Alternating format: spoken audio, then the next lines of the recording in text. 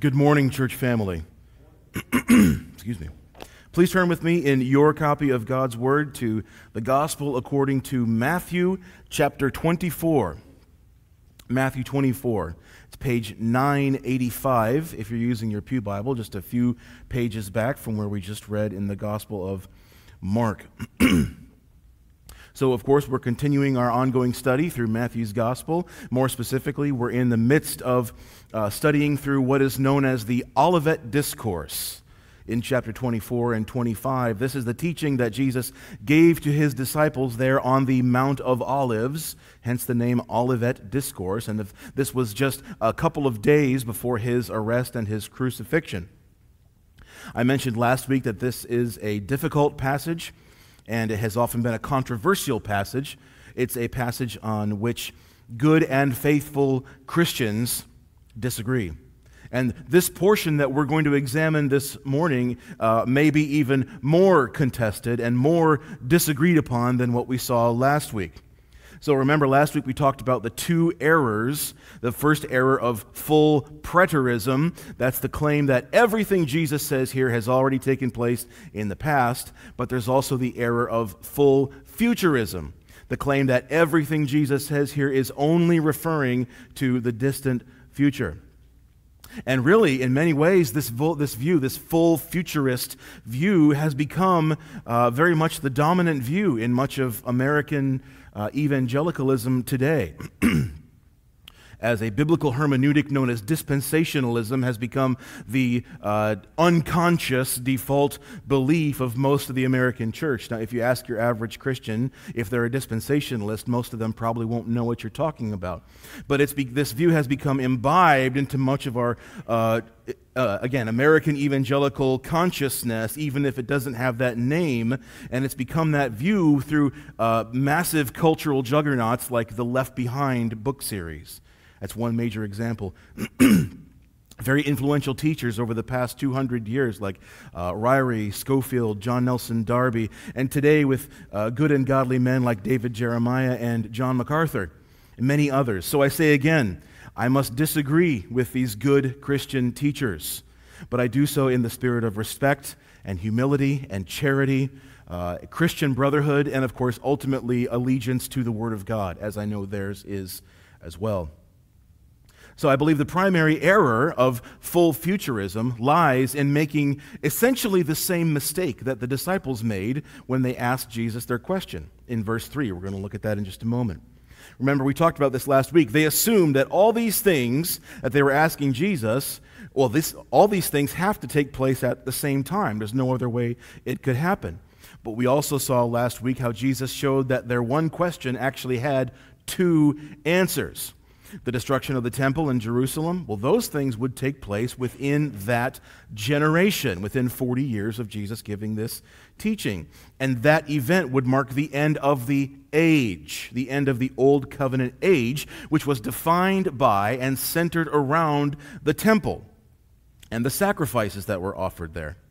But Jesus is also pointing out that as cataclysmic and seemingly end-of-the-world-ish as those events themselves would be, they would not yet mark the end of the world, that final and glorious coming of the Son of Man to consummate all of history. That was the disciples' error, and really I believe the full futurists are making the same error just in the other direction. They say that everything Jesus says here, it has to take place at the same time. And clearly, not all these things took place in AD 70. Therefore, everything here must be referring to the future, when Jesus comes again at the end of the world. So what we have to keep in mind here, beloved, in all this chapter and really all of Scripture, is if we make either one of these errors, we're going to be confused.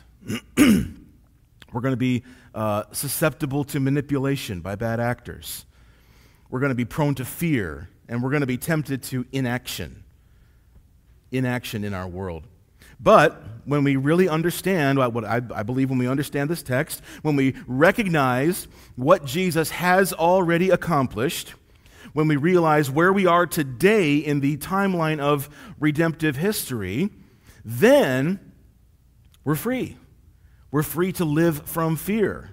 We're confident, not in ourselves, but in Christ. Then we're enabled and equipped to engage the lost world around us with the gospel of the kingdom of God, to proclaim to the lost, of both Jew and Gentile alike, what King Jesus has already done, and then what he will come again one day to do in the future. So let's read. Let's pick up back in verse 3. So we're going to read much of the passage we read last week to give us a little bit of context. We'll begin in verse 3 and read all the way through verse 28. The Apostle Matthew, under the inspiration of God the Holy Spirit, writes these words. As Jesus sat on the Mount of Olives, the disciples came to him privately, saying, "Tell us, when will these things be, and what will be the sign of your coming and of the end of the age?" And Jesus answered them, "See that no one leads you astray. For many will come in my name, saying, 'I am the Christ,' and they will lead many astray. And you will hear of wars and rumors of wars. See that you are not alarmed, for this must take place, but the end is not yet. For nation will rise against nation, and kingdom against kingdom, and there will be famines, famines and earthquakes in various places. All these are but the beginning of the birth pains. Then they will deliver you up to tribulation, and put you to death, and you will be hated by all nations for my name's sake. And then many will fall away and betray one another, and hate one another. And many false prophets will arise and lead many astray. And because lawlessness will be increased, the love of many will grow cold, but the one who endures to the end will be saved. And this gospel of the kingdom will be proclaimed throughout the whole world as a testimony to all nations. And then the end will come."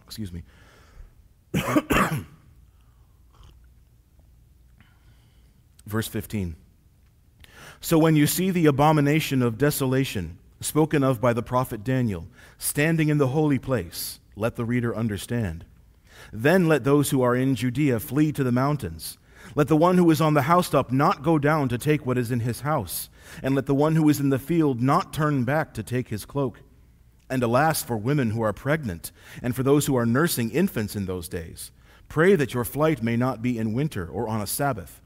For then there will be great tribulation, such as has not been from the beginning of the world until now, no, and never will be. And if those days had not been cut short, no human being would be saved. But for the sake of the elect, those days will be cut short. Then if anyone says to you, 'Look, here is the Christ,' or 'There he is,' do not believe it. For false Christs and false prophets will arise and perform great signs and wonders, so as to lead astray, if possible, even the elect. See, I have told you beforehand. So if they say to you, 'Look, he's in the wilderness,' do not go out. If they say, 'Look, he is in the inner rooms,' do not believe it. For as the lightning comes from the east and shines as far as the west, so will be the coming of the Son of Man. Wherever the corpse is, there the vultures will gather." Let's pray. Holy and gracious God, may your Holy Spirit give us a spirit of wisdom and revelation, so that with the eyes of our hearts enlightened, we may know the hope to which Christ has called us, the riches of his glorious inheritance among us, and the greatness of his power for all who believe. Amen. So I don't like to go into details on Greek terms and such too much in my sermons, but there is a very important Greek word here in this passage that we have to take a look at. This key word we have to understand here is the Greek word parousia. Parousia. Parousia. Parousia. And some of you may have heard that word before. Parousia, it's in its most basic sense, it means coming, or it means presence. But here in Scripture, it has a very specific connotation. In Scripture, it's always used to refer to the physical, bodily return of Jesus Christ at the end of time to judge the world. And it's used 4 times here in Matthew chapter 24 alone. It's used twice in the final section, which we're going to look at in a few weeks. That's when Jesus switches to talk about his second coming, of which he knew neither the day nor the hour at that point. It's used once in verse 27. We'll look at that in just a bit.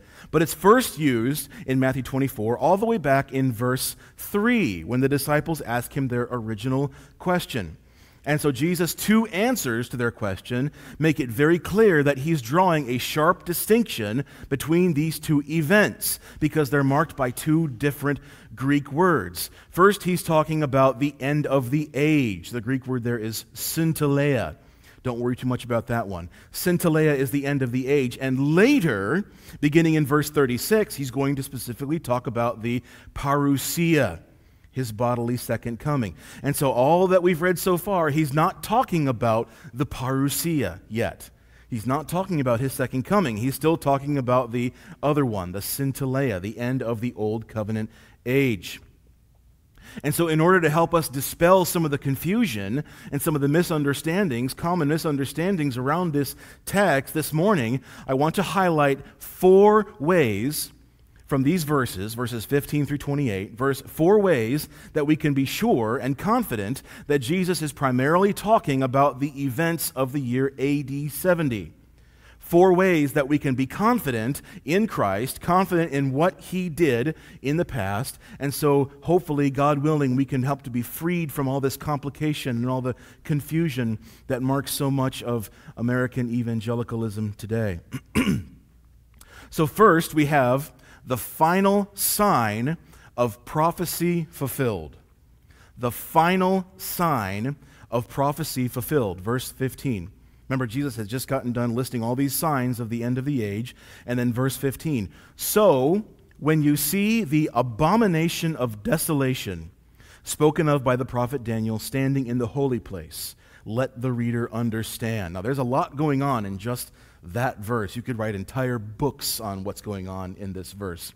So let's start with the end of the verse. What is that little, in my Bible it's in parentheses. Maybe it is in yours as well. Let the reader understand. Now, some of you may have red letter Bibles, which put the apparent words of Jesus in red, and that phrase in red letter Bibles is almost always in red, indicating that Jesus spoke this phrase here. He certainly may have. It's certainly possible. But if Jesus said this, why would he have called his listeners readers? He was sitting on the top of the Mount of Olives talking to his disciples, and if he just all of a sudden turned off to face an invisible TV camera like Jim on The Office or something and said, let the reader understand, that would have made no sense. Many times in his earthly ministry, he said things like, he who has ears to hear, let him hear. But he didn't say that here. And so full futurists will claim that this is Jesus speaking down through the corridors of time, speaking to us directly, to us today, almost 2,000 years later. Again, yes, that's certainly possible. But to paraphrase Captain Jack Sparrow, I think it's highly improbable. I think it's far more likely that this is an editorial note from the pen of Matthew, as he wrote under the inspiration of God the Holy Spirit. He's writing and recording the words of Jesus about 30 years later, and he's encouraging his audience, who you remember are Jewish Christians, he's encouraging them to recognize and understand what Jesus spoke at that moment 30 years prior.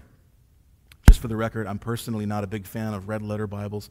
Nothing wrong with them, but that's just one reason why. So then what did Jesus, we have to ask, what did Jesus expect his original listeners to understand? And what did Matthew expect his original readers to understand? And then what do we need to understand today? Well, we have to recognize that every single Jewish person in the generation of Jesus and also of Matthew, they would have instantly recognized that phrase, the abomination of desolation. They would have instantly recognized that as being a reference to the prophet Daniel, specifically Daniel's famous prophecy of weeks from Daniel chapter 9. You don't have to turn there. I want to turn there and read these few verses for you to get it in your minds. Daniel chapter 9, verses 24 through 27. It says this, 70 weeks are decreed about your people and your holy city to finish the transgression, to put an end to sin, and to atone for iniquity, to bring in everlasting righteousness, to seal both vision and prophet, and to anoint a most holy place. Know therefore and understand that from the going out of the word to restore and build Jerusalem, to the coming of an anointed one, a prince, there shall be 7 weeks. Then for 62 weeks it shall be built again with squares and moat, but in the troubled time. Excuse me. And after the 62 weeks, an anointed one shall be cut off and shall have nothing. And the people of the prince who is to come shall destroy the city and the sanctuary. Its end shall come with a flood, and to the end there shall be war. Desolations are decreed. He shall make a strong covenant with many for 1 week, and for half of the week he shall put an end to sacrifice and offering. And on the wing of abominations shall come the one who makes desolate, until the decreed end is poured out on the desolator. Now, that's one of the most complicated and controversial passages in all of the Old Testament. And that's another text that full futurists will take as referring explicitly to the end of days, specifically to the Antichrist, who they say will rule the world and be worshipped instead of God from the rebuilt third temple in Jerusalem. The problem is, beloved, that there not only is there not one figure called the Antichrist in Scripture, except for 1 John 3, but if that is referring to only one person, then it happened in the first century. But in Scripture, no Christian reader in the history of the church, in the history of the last 2,000 years, would have ever thought to understand Jesus' words in Matthew 24 or the words of Daniel here in 9. Nobody would ever have thought to interpret those words to referring to the end of days until about 200 years ago. But every first century Jewish person knew this reference well because they believed that that prophecy had already been fulfilled in the past. Now, how did they believe that? Why did they believe that? The last few chapters of the book of Daniel include these prophecies about a figure called the King of the North, who will invade Jerusalem and stop the regular sacrifices in the rebuilt temple, even after they came back from exile. And this actually happened already in Jesus' time. It's not recorded for us in the pages of Scripture, but in the year 167 BC, so we call that the intertestamental period, the 400 years between Malachi and Matthew, as it were, John the Baptist. 167 BC, the ruler Antiochus IV Epiphanes, from the Ptolemy or the Seleucid dynasty, invaded Jerusalem. He invaded the temple. He stopped the sacrifices. And he even set up a pagan altar for pagan sacrifices directly on top of the Jewish altar of burnt offerings there in the temple itself. And he went even a step further and he slaughtered a pig, the ultimate unclean animal. He slaughtered a pig on that pagan altar in the temple and then forced the priests to eat it. That was the original abomination of desolation. This is recorded, though, in the historical books of the Maccabees, and this event eventually led to the Maccabean revolt, and that's also the origin of the Jewish holiday of Hanukkah, which Jesus himself actually observed in John chapter 10. But ever since that time, because of Hanukkah, it was remembered, it was memorialized, the Jewish people had recognized that the abomination of desolation, that prophecy from Daniel 9, was fulfilled by Antiochus IV Epiphanes desecrating the temple. But here, in about 30 AD, Jesus says, oh, fulfillment is still yet to come. It's still in the future for him and for those people in that day. And so, in the same way, remember, so many biblical prophecies have both near-term and far-term fulfillments. So, too, this famous prophecy from Daniel chapter 9, it was first fulfilled in 167 BC, yes, but at that point, its greater fulfillment was still yet to come. The desecration by Antiochus Epiphanes was still a type or a shadow of the greater desecration that was yet to come. A good point to keep in mind, beloved, that the ultimate fulfillment of so much biblical prophecy is not necessarily chronological, but Christological. Okay? Keep that in mind. So then, what event was Jesus prophesying about here in the Olivet Discourse?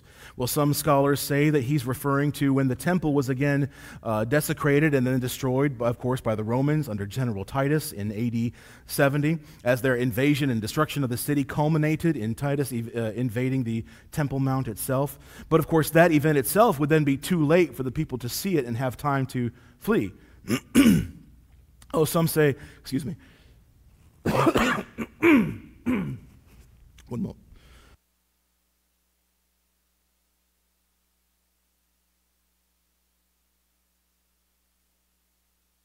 It's fun that keeps popping up. So some say that that's talking about Titus invading the Jerusalem and the temple. Some say that it's referring to the period of about a year and a half or so leading up to that event, because in the year 68, Emperor Nero committed suicide, and Rome was thrown into a brief civil war as different people vied for control. General Vespasian, Titus's father, returned to Rome and eventually emerged victorious as the next Caesar. And during that Roman civil war, Jewish zealots, that militaristic, nationalistic sect in Jerusalem, they tried to take advantage of Rome's temporary chaos. They tried to take over Jerusalem, but all they ended up doing is throwing Jerusalem itself into a kind of civil war, and that civil war culminated with the Jewish zealots slaughtering over 8,500 people in the temple. That makes a bit more sense, I think, but it's probably still a bit too early on the timeline to justify fleeing to the hills. I think the best understanding comes from Scripture itself. In Luke's account of this teaching from Jesus, Luke 21, verse 20, he says, "When you see Jerusalem surrounded by armies, know that its desolation is near." So in other words, even if the people missed all these other signs, the signs of the end of the age, the false prophets, the wars, rumors of wars, famines, earthquakes, the final sign they were to heed and was the armies of Rome marching over the hills, coming into the valley to surround Jerusalem. So then what should the reader understand? Back in Matthew 24. We as readers today ought to understand exactly what the readers in Matthew's day ought to have understood. This prophecy from Daniel ultimately finds its fulfillment in Christ. He is the one who put an end to sin. He atoned for iniquity. He brought in everlasting righteousness. He himself is the anointed most holy place. He is the one who decreed desolations upon his false people, his faithless nation. He is the one who brought in the great Roman army as the wing of abominations and the one who makes desolate. And he is the one who will pour out the decreed end on the desolator. Titus is gone. Rome is no more. And one day Satan will be cast into the eternal fire forever. So we have the final sign of prophecy fulfilled. Second, we have the specific location of the Great Tribulation. The specific location of the Great Tribulation. Verse 16. So when you see these things happen, then let those who are in Judea flee to the mountains. Let the one who is on the housetop not go down to take what is in the house. Let the one who is in the field not turn back to take his cloak. Alas, for women who are pregnant or nursing infants in those days, pray that your flight may not be in winter or on a Sabbath. These words here from Jesus cannot possibly refer to a future global tribulation, quote unquote. If this is talking about a global tribulation, then where would his people flee to? This is another reason why full futurists insist on a reconstructed third temple.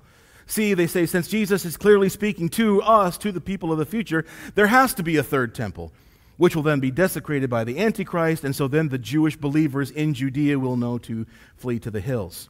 Again, beloved, a reconstructed third temple itself would be the ultimate desecration of Christ's finished work on behalf of his people. And so I think you have to employ some pretty extreme hermeneutical and linguistic gymnastics to arrive at that conclusion. Because a far more simple and straightforward, and I believe biblically consistent, a historically accurate understanding of what Jesus was giving is that Jesus is giving his people signs and warnings of the destruction of Jerusalem in AD 70. And he was telling them not to do what their natural instincts would prompt them to do. Because when you see an army coming over the hill in those days and you're working out in the fields, where do you run to? The city. The place with lots of people. The place with big, thick, massive stone walls. The place where an army is garrisoned. That should be the place of safety. That should be the place of refuge from these marauding invaders. But Jesus says, that's going to be your instinct, but don't do it. The city will not be a place of safety for you. The city will instead be the place of destruction and suffering. So when you see the Roman armies coming up over the hills, run to the hills, run into the mountains, flee. Don't even bother to go inside and get your things. And since up until that point, life's going to be going on just as normal, it'll be especially difficult for women who are pregnant. Women who are nursing mothers, it'll be even worse if it happens in winter or on the Sabbath, because the season or the weather or the Sabbath restrictions will make travel and escape logistically much more difficult. So these are Jesus' words of warning to his people in the region of Judea around Jerusalem in and up to the year AD 70. I also mentioned that we call this the Great Tribulation. Now, you may have heard that term before as well. You may associate that term in your mind with a future worldwide event, a global persecution of Christians. That may certainly happen, beloved, but it's not the focus of Jesus' words here, and that's not how the Bible uses that term. Again, I believe you have to use a lot of futurist assumptions and presuppositions to come to that conclusion. This may happen. There may be a global persecution before the parousia, before Jesus' bodily return.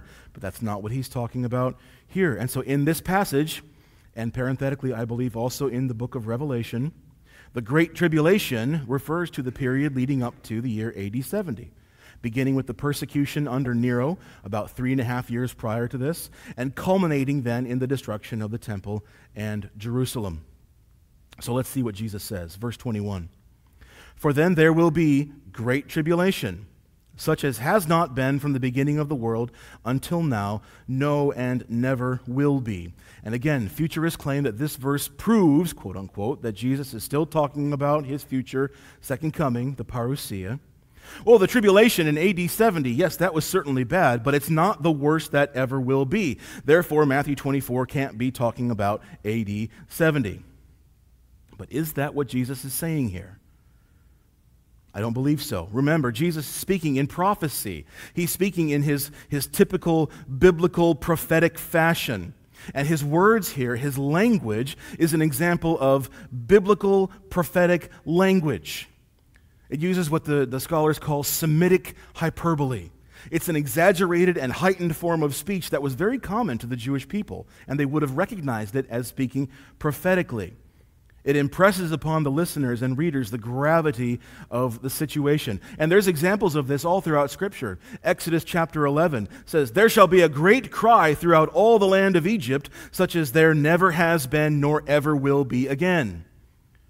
Now, I assume Egypt is considered part of the globe, so that can't be talking about the parousia as well. Or Ezekiel 5:9, "And because all of your abominations, I will do with you what I have never yet done, and the like of which I will never do again." That's God talking about the destruction of the first temple. But clearly he did something like that again when he destroyed the second temple in AD 70. Or Daniel 12:1, "There shall be a time of trouble such as never been seen since there was a nation until that time." Or Joel 2:2, "A day of darkness and gloom, a day of clouds and thick darkness. Like blackness there is spread upon the mountains a great and powerful people. Their like has never been before, nor will be again after them through the years of all generations." All these passages that I just referenced have different applications, different audiences, different recipients, different circumstances.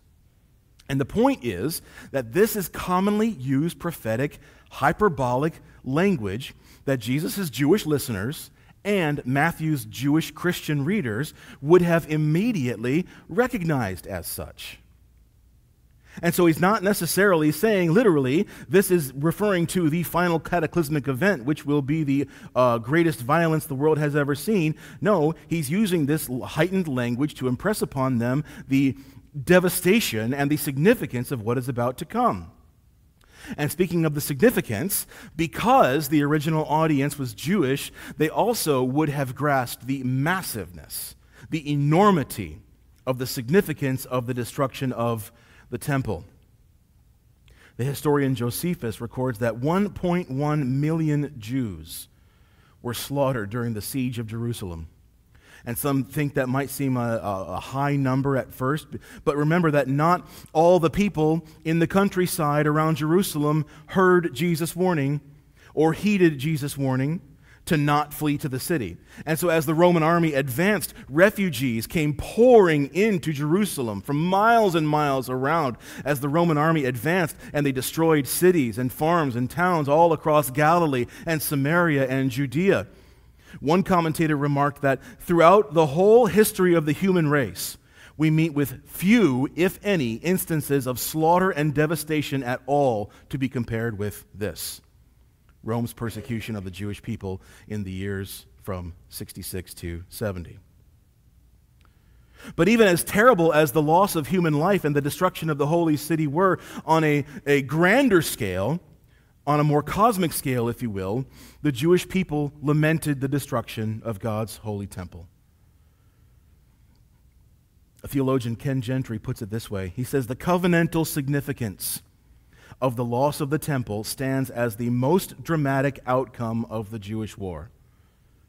For 1,000 years, since the time of Solomon, Israel's worship had centered upon her temple. And for 2,000 years, since the time of Abraham, the Jews had worshiped God through animal sacrifices. All this is now over.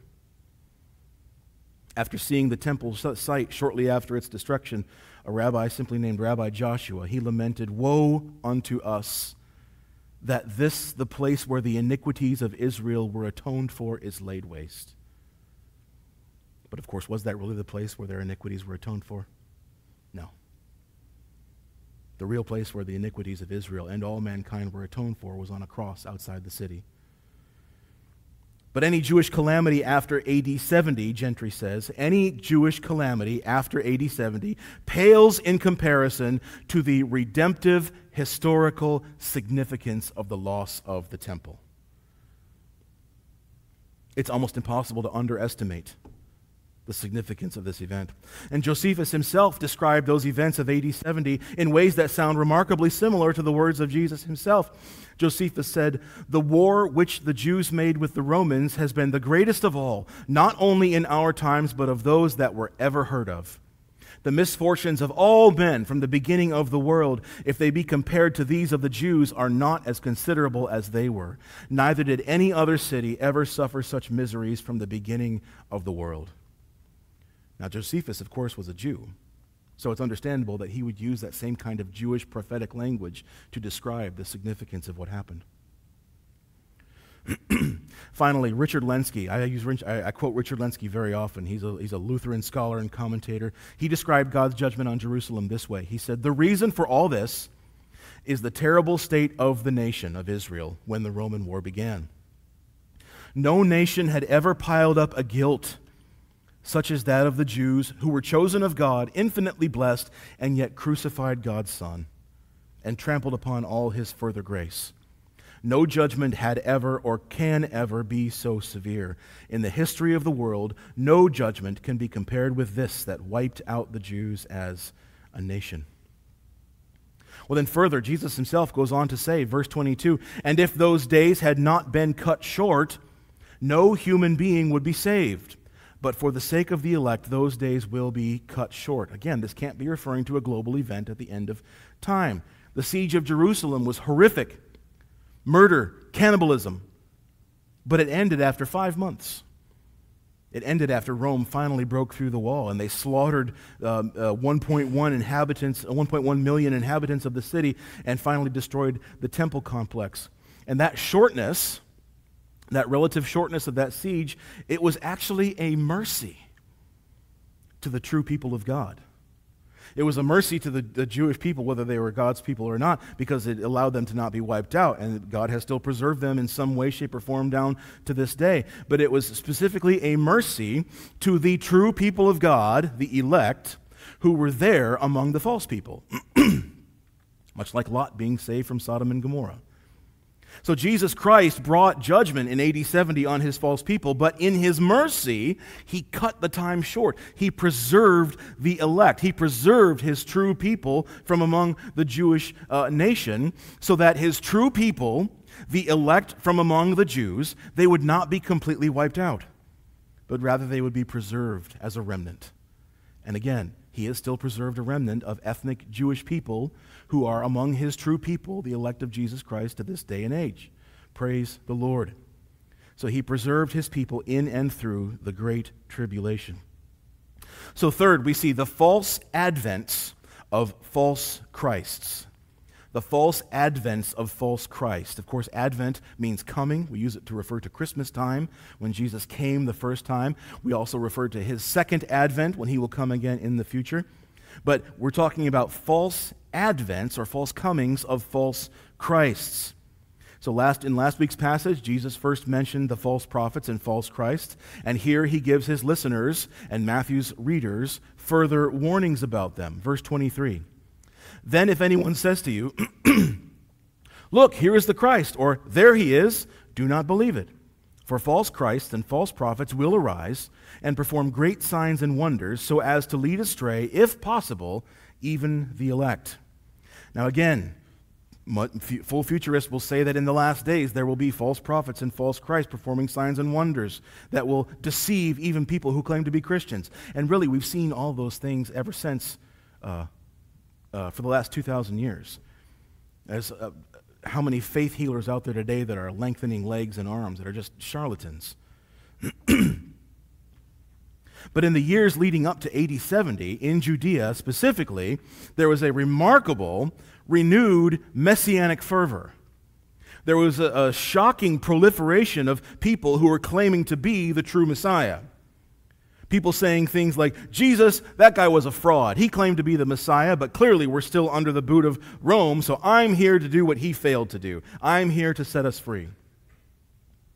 And history records, in the years between AD 30 and AD 70, here's just a partial list of some men who claim to be the true Christ, the true Messiah.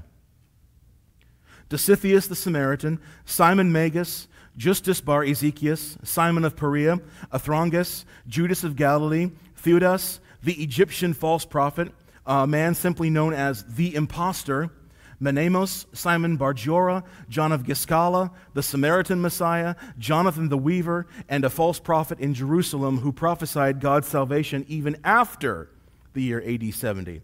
And then, of course, there was Simon Bar Kokhba. Some of you historians will know what the Bar Kokhba rebellion was. In AD 132, whose followers claimed he was the Messiah, and his messianic, quote-unquote, rebellion resulted in the final destruction of Jerusalem by Rome.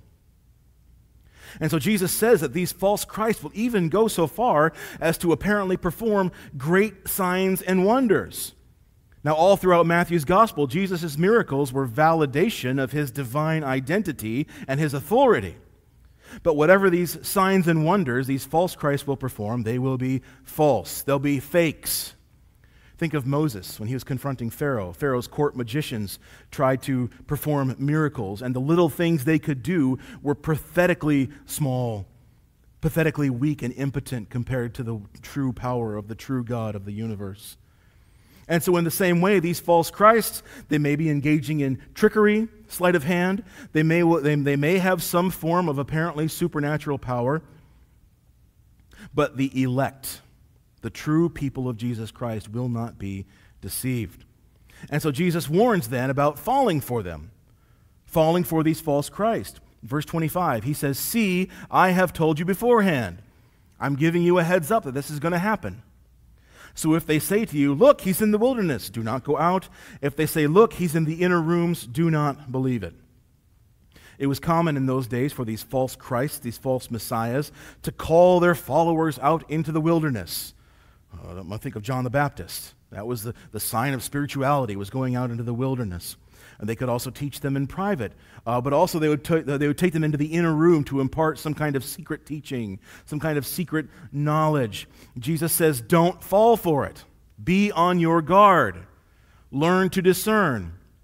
The true people of Jesus Christ, after the day of Pentecost, will have the Holy Spirit within, will be given the ability to stand firm even amidst the false advent of false Christs. And then fourth and finally, the unmistakable nature of the true parousia. I'm going to make you write that word. The unmistakable nature of the true parousia, P-A-R-O-U-S-I-A. Verse 27. "For as the lightning comes from the east and shines as far as the west, so will be the coming of the Son of Man." In stark contrast to the secretive nature of these false Christs and their puny little fake miracles, the true coming of the true Christ will be clear. It will be obvious. It will be unmistakable. It will be for all the world to see. These false Christs and false prophets that are popping up everywhere, Not only are they not the true second coming of the true Christ, they're still only a sign of the end of the age, the synteleia that Jesus first mentioned back in verse 5 and in response to the disciples' question in verse 3. And again, we're going to talk more about this in a couple of weeks when we come back to Matthew 24. But in answering the disciples' original question there in verse 3, Jesus says that the signs that will be given, everything he's been talking about so far, everything he's been warning his followers to watch for, all these things will mark the synteleia, the end of the age. But the parousia, his bodily second coming, it will have no such warning signs. It will not be secretive. It will be unmistakable and unmissable to the entire world. And so finally then, Jesus gives this somewhat cryptic word in verse 28. Wherever the corpse is, there the vultures will gather. Now this is a difficult saying. Vultures, of course, tend to circle around dead bodies. Vultures seem to have a knack for knowing when and where dead flesh can be found. And they were often seen circling around armies as they marched and assembled on the battlefield. And so Jesus seems to be saying this here in relation to observing these signs of the end of the age. Now, it can be kind of confusing because over in Luke chapter 17, he says much the same thing, and seemingly he says that in relation to the parousia. So what do we do with this? Some people have suggested that this is an image of the corpse of Jerusalem being surrounded by the vultures of the Roman army, who you remember carried flags and standards with the eagle on top. I don't think that's necessarily what Jesus means here. This is a proverb of sorts. It's very similar to a line in Job 39:30. I think when Jesus says it in Luke, he intends it in a different application than when he says it here. And so I think probably the best explanation, again, comes from Richard Lenski, who I quoted earlier. I think Lenski gives the best explanation of why in Matthew, Jesus says this proverb here in relation to his warnings about false prophets and false Christs. Lenski says this: "Who acts like vultures that pounce on carrion to fatten upon the reeking flesh?" Lenski had a gift for a turn of phrase. But who acts like vultures, in other words? He says, why these false Christs and these false prophets? They seek to get a personal advantage from the dead and decaying body of their nation. And so Jesus says to his disciples, when you hear these cries to come here or there in connection with false Christs and false prophets, remember that Christ comes in glory that is instant and visible to the whole world, and that you have in those raucous cries of the false Christ only a case of vultures going to feast on carrion. But Jesus indicates the hopeless state of the Jewish nation. Carrion is death come into putrefaction. It is fit only for vultures. When the Jewish nation is so far gone, it is fit for nothing but false Christs and false prophets who are to finish the horrible job of removing that nation from existence. And that comports with Jesus' words of judgment at the end of chapter 23, right? In other words, Jesus is telling his people to read the signs of the times. Beware the false Christ. Don't follow them because they're false. They're only there to pick the dead bones clean. When the true Christ comes again, the entire world will see him, and the entire world will acknowledge that Jesus is the true Messiah. The unmistakable nature of the true parousia. So then, what for us today? We've seen how Jesus' words here are referring to the terrible events of AD 70. So if that was spoken and it was written for his people in the first century, what does it have to do with us today? What do we today do with these words from our Lord? Well, first of all, stop worrying so much about the future. It's in his hands. The future is in his hands. And guess what, beloved? If you're in Christ, then so are you. So stop worrying about what a bunch of God-hating, anti-Christ people and anti-Christ nations in the Middle East are doing, and instead fix your eyes, fix your minds, fix your heart on Jesus. The focus, the hero, the central figure of the Bible is not the nation of ethnic Israel, but it's Jesus. And so the more your heart and your mind is conformed to his, the more you can rest in his finished work, the more you can be confident in your eternal destiny, not because of what you or I have done or deserve, but because of what Jesus has done and what he does deserve. And the more you'll be able to be calm and steady in the face of turbulent, ever-changing world events, the more steadfastly you'll be able to live as the disciple of Jesus Christ in the midst of a world that hates him and hates his followers. The more steady and ably you'll be able to lead others to Christ, God willing. The more clearly and confidently, God willing, you will be able to proclaim the unchanging and certain hope of the gospel of the kingdom to other people. And second, take comfort in what Christ has already accomplished in history. He destroyed the temple. He poured out his wrath in holy justice against his false people, the ones who crucified him and were unrepentant. He ended those types and those shadows of the old covenant age once and for all. He fulfilled all of God's covenantal promises. He ushered in the light of the new covenant age. He secured all of God's covenantal blessings for all of God's true people. He preserved his true people through the great tribulation. He cut short their suffering so as to preserve himself a remnant of true believers who are Jews both according to the flesh and according to the Spirit. And he did all of this because of what he accomplished when he was here the first time. He came as an infant, God and man together in one person. He obeyed God the Father perfectly in every way. He fulfilled the law and the prophets. He willingly laid down his life as the perfect atonement, the covering for sin, the perfect once-for-all sacrifice for all of his people, past, present, and future. He was crucified, died, and was buried. As we confess every week, on the third day he rose again in victory over sin and death and Satan. He rose again as proof that the Father had indeed accepted his perfect sacrifice on our behalf of all who are his people from every nation by grace through faith. He ascended into heaven. He took his seat at the right hand of the Father, that seat that is the seat of all power and authority in heaven and on earth. The day of Pentecost, he sent the Holy Spirit into the hearts of all believers. And so now there's no longer any need of a physical temple. There's no need of priests. There's no need of sacrifices because now he is the temple. He is in heaven. And so now men and women from every tribe and nation and tongue can come to him in repentance and faith without having to go to Jerusalem, without having to go to a priest, without having to go to a physical temple. And all who come to him can and will receive his life and receive his grace and his forgiveness and his mercy simply by coming to him. So this is what Christ has already accomplished in history, beloved. Take comfort in these things. And finally, take comfort in what Christ will certainly do in the future for his people. He will certainly accept all who come to him. He said, all who come to me, I will in no wise cast out. He will certainly give to them his forgiveness and love and mercy. He will certainly give them his Holy Spirit within. He will certainly conform all of us into his image and likeness. He will certainly build all of us up together into his church, his temple of sorts, his presence here on earth. He will certainly build his church so that the gates of hell shall not prevail against it. He will certainly preserve his true people for all eternity, even if as a remnant in this life, even if more tribulation does come. He will certainly destroy the world system of sin and death and Satan once and for all.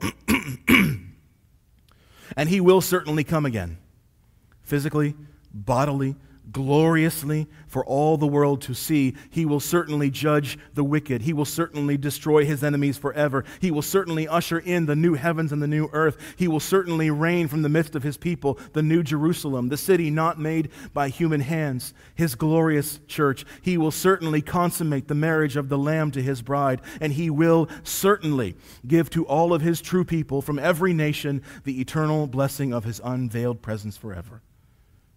That's our hope. That's our confidence. Because the great tribulation is completed, the temple is destroyed, Jesus is the new temple, Jesus is the true and better Israel, Jesus is the new covenant. To God be the glory, great things he hath done. So loved he the world that he gave us his Son, who yielded his life an atonement for sin and opened the life gate that all may go in. Praise the Lord, praise the Lord. Even so, come, Lord Jesus. Let's pray. Heavenly Father, forgive us for not knowing your word as we ought. Forgive us for our ignorance. Forgive us for our boredom and our complacency. So give us a fresh passion to know you and to know your plan for your people, as you have revealed to us in your word. And by your great and mighty hand, you have displayed this in history. May we all be wise as serpents and innocent as doves. May we be firmly rooted and grounded on the unchanging foundation of Jesus Christ, his finished work on behalf of all of his true people. May we not fear for the future, but may we rest in joyful confidence of what Christ has done and what he will come again to do. Help us to fix our eyes on him, the author and finisher of our faith. Conform our hearts and our minds more and more into his image and his likeness. Keep us on the straight and narrow path of following Christ through every trial and tribulation that may come our way, even if we walk through the valley of the shadow of death. And we can do this because we are secure in the confidence that Jesus Christ is the temple. He is the sacrifice. He is the covenant. He is the ultimate prophet, priest, and king, and that one day he will come again to claim his kingdom, defeat his enemies, and reward his people. On that day, when the trumpet sounds, may we be found in him. We pray these things in Jesus' name and for the sake of his glorious kingdom. Amen.